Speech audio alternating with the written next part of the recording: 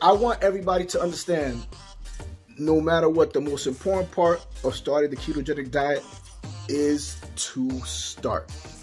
You just got to start. Set yourself up for success. Do those steps, empty your cupboard, get the pantry, get ready, do your research. But eventually you got to pull the band-aid off and you got to start doing it. You can't wait until everything is perfectly aligned to get started. If it's something that's important to you, if it's something that you really, really want to do, I'm specifically mentioning this with the ketogenic diet, but if it's something else, just start.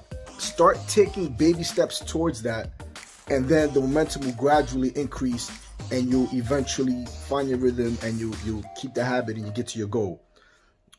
Do not wait until everything is perfectly aligned to start that new habit, that new practice, that new